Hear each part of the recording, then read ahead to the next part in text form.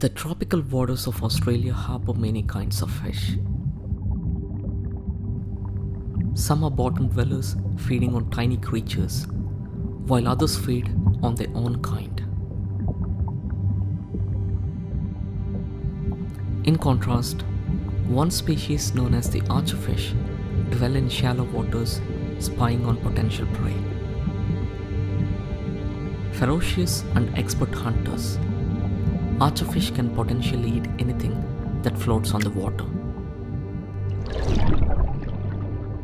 A master of mathematics and physics, they have the ability to adjust and calculate the precise distance of the target even when it is on the move. Compressing their mouths against the tongue, the fish forms a tube to fire powerful jets of water with 100% accuracy. This helps them to hunt insects beyond their territory. Once the prey is identified, there is no escape. A grasshopper sitting on a dead branch just above the water is well within the 2-meter range of the fish.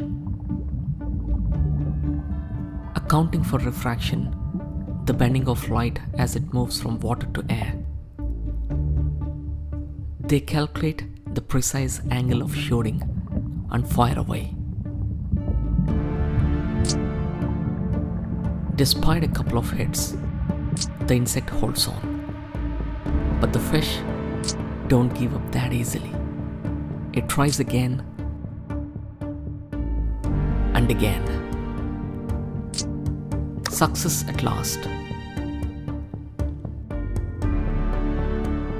The juvenile fish, on the other hand, watch the adult shoot and learn from them.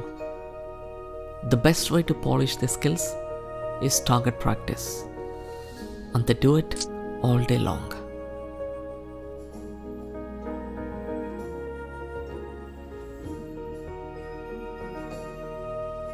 This video is a snippet from my upcoming 2-episode series, Tropical Wetlands of Australia, featuring the native wetland habitat and their wildlife from the far north of Australia. If you're keen to learn more about archerfish behavior, keep an eye out for my wetlands episode. And also, if you would, please subscribe to my channel and stay tuned for more content. Until then, take care.